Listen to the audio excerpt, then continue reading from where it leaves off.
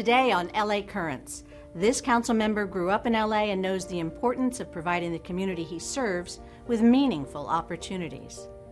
Next, it's believed that stigma often comes from a lack of understanding or even fear. It can be subtle or obvious, but no matter the magnitude, it can lead to harm. We'll talk mental health with Dr. Laura Kokinda. But first, wildfires are a natural and unfortunate part of our landscape, and over 4,000 fires were recorded this year.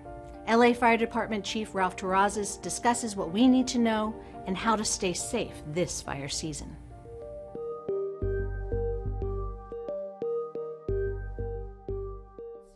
A new report says that temperatures worldwide are up by 1 degree. It's wetter in the east and drier in the west.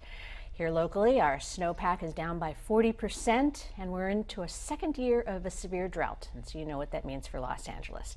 Here to tell us how we can protect ourselves and make sure that everything goes well this fire season, I'm delighted to be joined by Fire Chief Ralph Terrazas.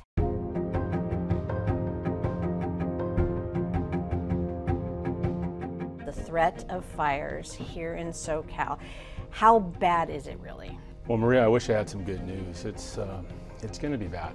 It's been bad the last few years, and it's due to three main reasons primarily. It's the drought, which you just mentioned, it's climate change, and the third reason is people are moving into the wildland-urban interface.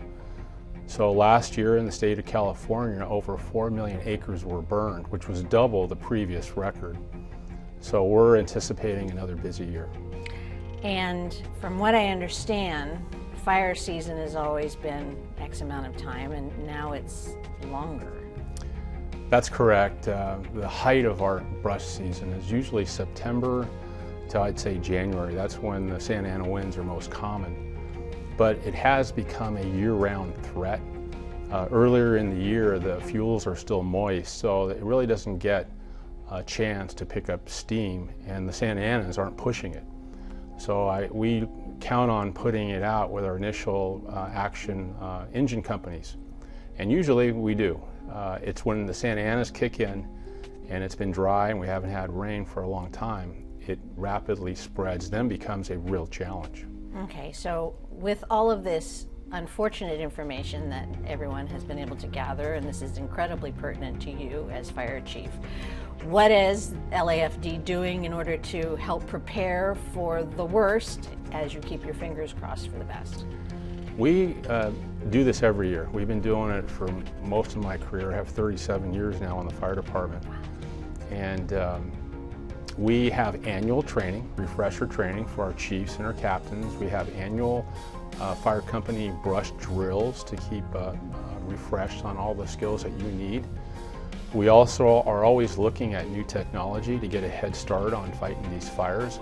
We're very proud of our relationship with UC San Diego. We've initiated the wildfire projection system, so we know within the first few minutes where that fire is going to travel to.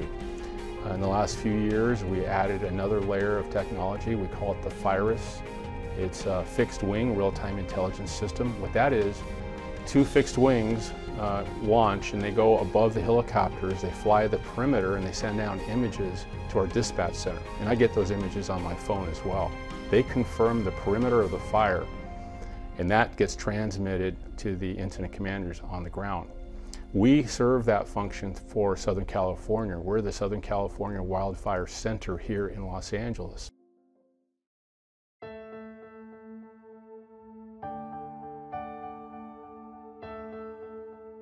This year, we're going to have a greater number of cameras, the alert wildfire cameras. We have cameras throughout the Hollywood Hills and the Palisades and all other brush areas of the city. What have we learned in particular because of these technologies that you just mentioned about the behavior of fire? Are we getting better at understanding what it's going to do? I think we are. The wildfire utilizes real-time weather information, known fire corridors, and it creates a projection. UC San Diego is a supercomputer center on the West Coast. So they can run through all these algorithms and they shoot out a projection that gets sent to us at our dispatch center. Then literally, I can take a picture of the projection and then text it to all our field commanders. I also text it to the mayor and then whoever's council district that fire is in. So to answer your question, we have gotten better. Before, it was somebody's expertise who happened to be working that day who would calculate what are the probabilities of this path of the fire. Now we have a consistent computer model that does it every day. Wow. Well, you can't protect people alone. You need actually to have those that are homeowners or just, you know, citizenry itself be aware and prepared. So what are you hoping that homeowners will do prior to this fire season, both, you know, in LA City proper and then just as these areas that you are talking about expand? The people that live in the brush areas are our partners in fire protection from a brush fire. Right. First of all, they need to clear their brush, 200 feet minimum. That's the first thing we need our people to do. The second thing is to have an escape plan for your family. You never know where the brush fire is coming from, so have 2 ways to evacuate if you had to. And number 3, I would sign up for alerts through the LAFD.org software, the LAFD.org website. And you can sign up for Notify LA by texting 888-777. And if in fact the worst happens and there is a fire, I imagine that the most important thing is you want people to do as they have been requested. Please evacuate when they're told. Please move your cars, because they can make it a lot worse if they don't, correct? Absolutely. We also have a red flag no parking program. We implemented this after the Oakland Hills fire around the year 2000 because people were evacuating from their homes and clogging the streets.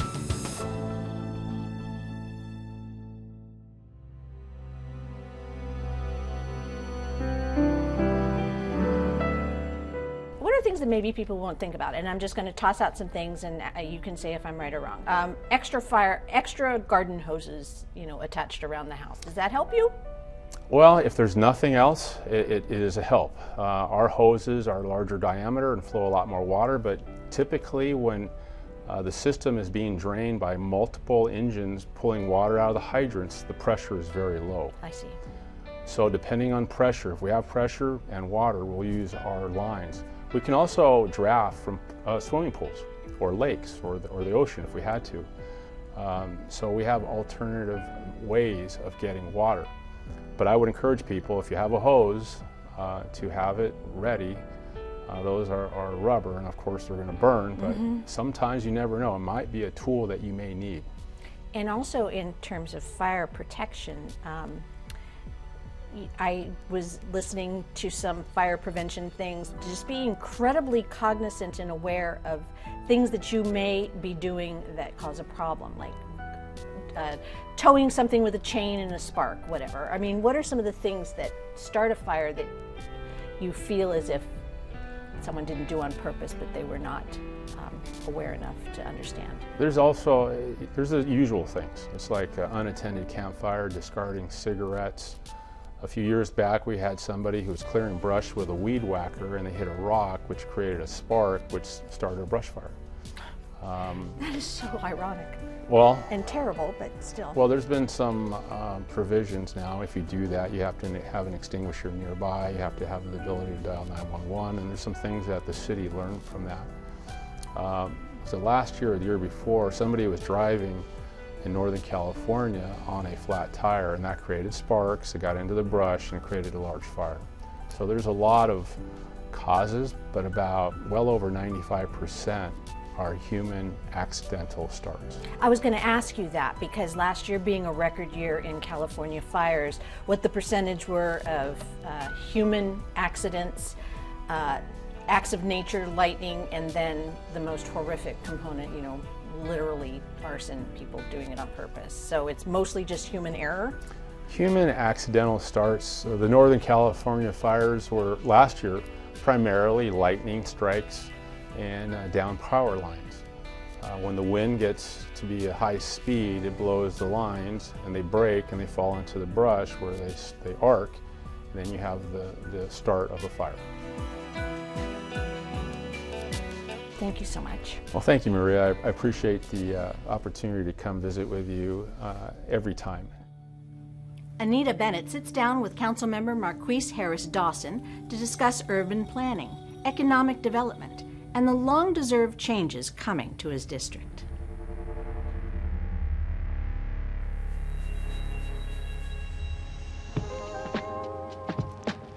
Today we're talking about Council District 8. There are a lot of changes and new developments happening here. And joining me now to discuss this is Councilman Marqueece Harris-Dawson. You represent this area. Thank you so much for joining us. It's good to be here. Thank you. We are actually in a park. You mentioned this park. We're in a park. Parks are very important to us. We view our parks as ground zero for public safety efforts. It's where you can bring young people, it's where you can bring families, it's where we can be community. This pool was about to close, and so myself and the council and the mayor intervened, and so we're excited that in just a few weeks we're going to open it up, and it'll be full of young people swimming from, the break of dawn all the way until the sun goes down. Wow, what's been the reaction from the community about this park? The community is ecstatic. I think there have been a few kids who figured out how to jump the fence and test it out to make sure it's okay for everybody else. But I think, the excitement is bursting at the seams. Mm-hmm. And parks, help keep kids off the streets, correct? That's right. It keeps kids occupied, it keeps them in relationships with each other. And then when there are disputes, because young people, like adults, you're going to get into disputes. And so young people, different than older folks, can be taught the process to settle a dispute that doesn't include violence. And you can learn that in a park, whether it's in your soccer league or in your little league baseball or your basketball league or the dance class or in the pool. Part of this park was dedicated to a young woman who was killed right before the LA riots. Can you talk to me about that? So LaTosha Harlins tragically lost her life at Empire Liquor in 1991. This is the park that LaTosha Harlins played in, and so recently Rec and Parks, in cooperation with LaTosha Harlins' family and Netflix, rebuilt the playground completely, and we renamed the playground the LaTosha Harlins Playground here at Algin Sutton Park. And I have to say, the playground is lovely. So what about entertainment? Everyone loves to have fun. Any new projects coming to this area? Well, we're very excited because culture is so important to our district. We're very excited about Destination Crenshaw, which is really a cultural streetscape experience.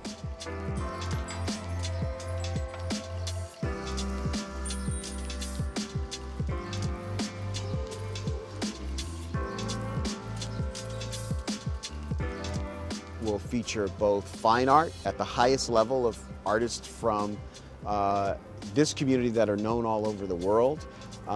It will also feature performance venues so that local artists have a way of doing performances in the community.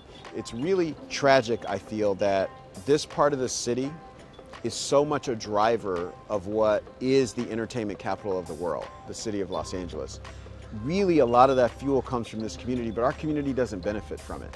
And so Destination Crenshaw seeks to reverse that. And so it says, if you want to hear the music, if you want to consume the artwork, if you want to be entertained, you got to come to the place that birthed and nurtured that entertainment. And so whether it's Issa Rae and her television show, or Ava DuVernay or Kendrick Lamar, or whatever it is, it really comes from the heart of the Black community of Los Angeles, and we want you to be able to consume it in the heart of the Black community of Los Angeles.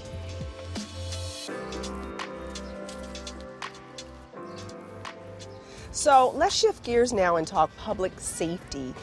What can we do to increase public safety? Well, the first and most important thing around public safety is just the sheer number of guns on the streets. The press really covered the run on toilet paper during the pandemic. What they didn't cover was the run on guns. More guns were sold in 2020 than in any year that they've been keeping track. And because of we're organized by states in this country, we have very good gun laws in California. They don't have such great gun laws in Arizona or Nevada or nearby states. So people can just go across the border, come back with weapons, and what happens is you have an increase in shootings everywhere. So we got to deal with guns, and we got to press the federal government to do something about the widespread availability of guns. I mean, young people can get a gun quicker than they can get an automobile in this city, and so you got to change that. But in the meantime, what we do is make sure that our public safety resources are very close to the ground. So that means we want officers that know the community knows them, that they're embedded in the community, that they have a relationship with the community. We want gang intervention workers who have a history in the community, that have been here for generations and have connections and know where the fault lines are, know where disputes are likely to pop up, and help manage those. You helped introduce a resolution to support the federal George Floyd Act. Tell us why you did that and what it's about. We did that because we thought we wanted Los Angeles to be one of the loudest in the chorus, demanding that Washington implement police reform. A lot of the reforms in the George Floyd bill have already been done here in Los Angeles, so there's nothing controversial for us per se, but we understand it's controversial for the nation because when you're a citizen and you go across this line or that line, a cop is a cop is a cop, and it hurts LAPD officers if officers down the road or in another state behave in a way that causes a decay in trust of law enforcement. Our officers end up dealing with that, whether they're the ones who did it or not. And so, you know, we got 18,000 police departments in the United States. Most of them have less than 10 officers, and most of them, frankly, have very low, if any, standards at all, especially when you compare them to Los Angeles. This creates a national standard, and it creates a national registry of police officers so that if you messed up in Missouri, you can't go to Texas and become an officer as if nothing happened. And so all those things we think are super, super important to build the kind of fabric and relationship between police and the community that's needed. Mm-hmm. So the resolution is essentially to voice support for that bill. Okay. And to ask our members of Congress that represent Los Angeles to make sure that they support that bill. Excellent. Are there any new developments, new projects happening in this district that you're excited about? You know, there's so many to count. There are too many to count. So we've got Destination Crenshaw along the Crenshaw line. It's a $100 million outdoor museum dedicated to the story of African Americans in Los Angeles and the West. We have this new pool and another new pool at Van Ness Park, representing an almost $50 million investment just in aquatics facilities here in the 8th Council District. We've got the Western Beautiful Project, an $11 million renovation of the Western streetscape. Baldwin Hills Crenshaw Mall, the subject of much discussion, sometimes heated discussion. It will be developed. It will be developed in our image for us and for the future of our community. And so there are really so many to count that I'm sure I left out a really, really important one. But the point is the district is on the move. Mm-hmm. The summer jobs program is very popular. Is it coming back this year? It is absolutely coming back. It'll come back with a vengeance. This is going to be a great summer for the young people of Los Angeles. We expect their parks are going to be fully staffed. We want to get all these pools open. There's going to be a full set of activities from Little League to dance to all of it that you see in the park. We want this to be like the golden era. When I was a kid, and many of the members of the council who grew up in this town, when I was a kid in the summer, you could just walk to your local park or a local LAUSD campus. You didn't have to be a student, you didn't have to show a card. There were adults there. If you wanted to learn to play sports, you could do that. There were classes you could take. There were tournaments you could join. We want that type of environment back in Los Angeles for every young people that live, you know, from the top of Granada Hills all the way to the tip of San Pedro. All right. Is there anything else you're excited about in this district? There's so much to be excited about it in the district, but what we're most excited about is I feel like we're really close to having a breakthrough citywide that's really going to help us deal with homelessness, that's going to help move people off the street into shelter and into housing on a nightly basis. And we're going to change the situation where we have come to expect as a regular course of business that our neighbors sleep outside at night. In terms of the encampments that are, say, close to where people live, work, and play, what is the community saying? Oh, the community's absolutely irate.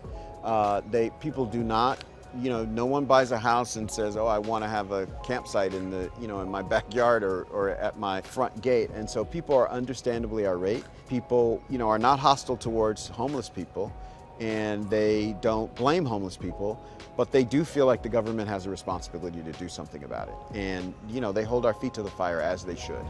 Is homelessness also a public safety issue? Homelessness is a public safety issue. It's a public health issue. But greater than both of those, it's a moral issue. History's going to judge us. You, me, everybody. Oh, you were around when people were sleeping in the streets in Los Angeles and you lived there. What did you do? And we're all going to have to give an account for that. Councilman Marqueece Harris-Dawson, thank you so much for joining us to discuss issues important to CD8. Next, she's a practicing psychologist specializing in mental health. Dr. Kokinda is here to help us understand the shame that can accompany a diagnosis, what that looks like, and how to address it.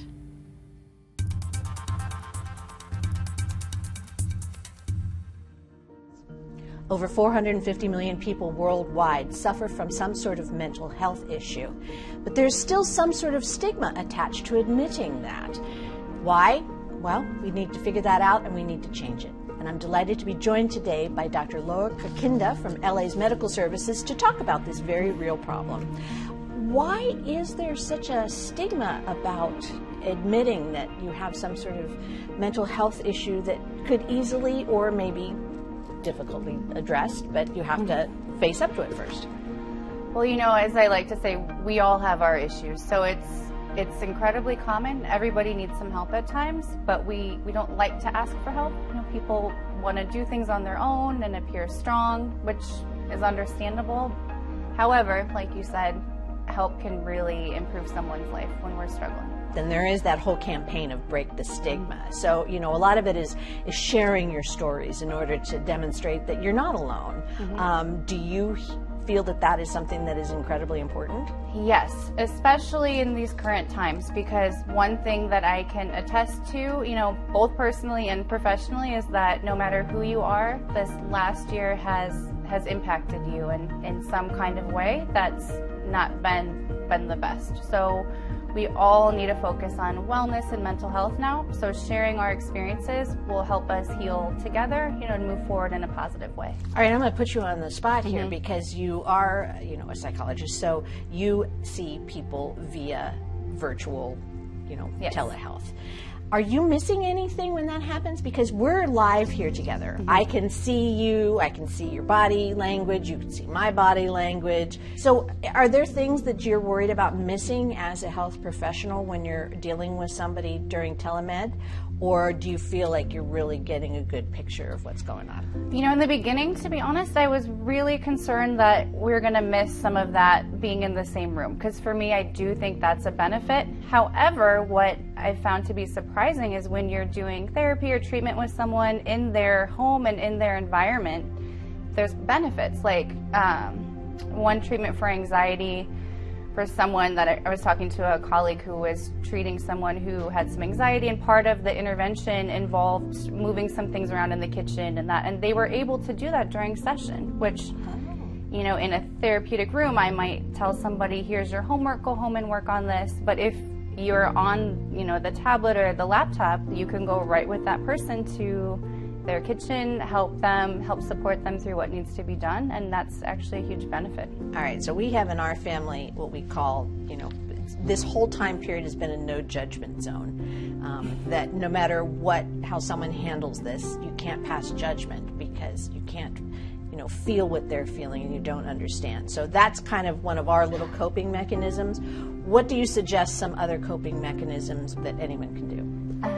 I've had this conversation a lot recently, and the thing that I think tops the list besides the no judgment, that's really awesome. It's very difficult, I'm sure, at times, but you know, it's like you take that judgment and you just ride it out, you know.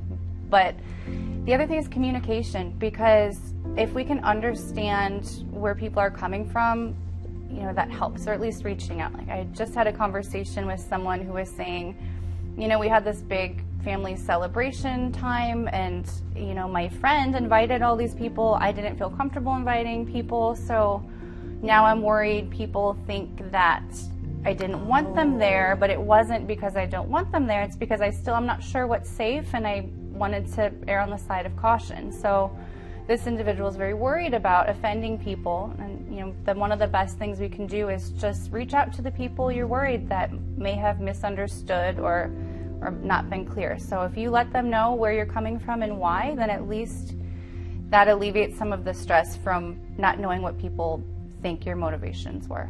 If I was sitting in a professional setting with you and I admitted that I was going through some sort of perhaps depression, you know, I'm feeling lethargic and I can't move and everything like that, what are some of the things that you would tell me to attempt to do? What would be some of my homework to kind of get me to determine whether I need to pursue something further or whether this is just some little tiny thing I have to go through? So one thing is just to take an inventory of your routine. What's changed? What might you be able to add back in? And that's a good starting point to see if when you start to get back to what you used to do behaviorally, as your mood changing with that. So in regards to what's happened to all of us worldwide in the last year and a half, there is a very sensitive population who won't be able to have that self-awareness to understand what has happened to them. And you're a mom, you understand this. So what are you looking for in your little guys? Because they've gone through this too. They've gone through a period of unknown. They've seen their authority figures be a little concerned. You know, they haven't had the access to their friends the way they had before. Their life has shifted and now it's shifting again. So what are you looking for in the health of young people, and what should we be doing to assist them make it through this transition?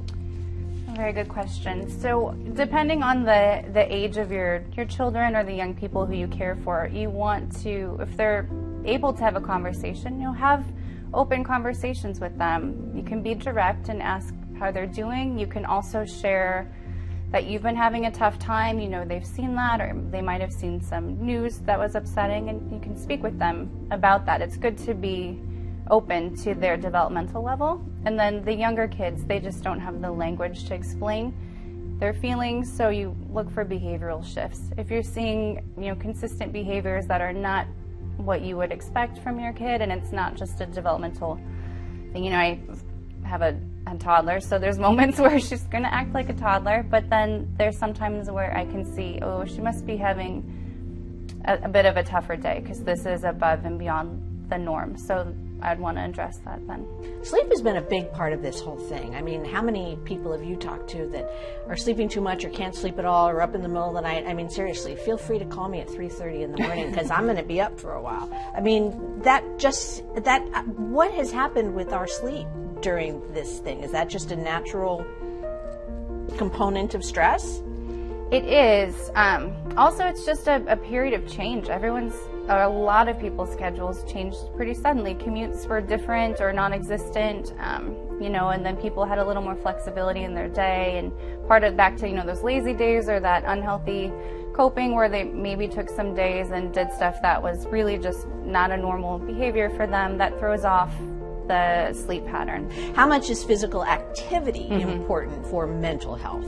They're both so important for mental health. Your body, your mind, your emotions, they're all interconnected. And if you improve one, then everything gets better. If you let one lag or fall behind, then everything kind of falls behind with that. So that's why it's an important way to look at our wellness, is a word that I like to use, because that includes our mental state, our emotional state, our physical state. What about just people in our peripheral world? Perhaps not somebody super close, perhaps a neighbor, perhaps a colleague, now that we might be going back into the workplace. What should we be looking for in others, and where's the line between, crossing into someone's personal space and actually giving them some advice or some help that would make a huge difference? One thing is be mindful of how people appear. If someone just went through something, or if they're acting differently than you know them to be, you can reach out and say, hey, I'm here if you need anything, or how are you doing? And then see how they respond. If they really welcome that invitation to talk or seem to want more, then of course engage. If they say, okay, thank you, and leave it at that, then maybe give them some space, because we all cope differently. We all want different support.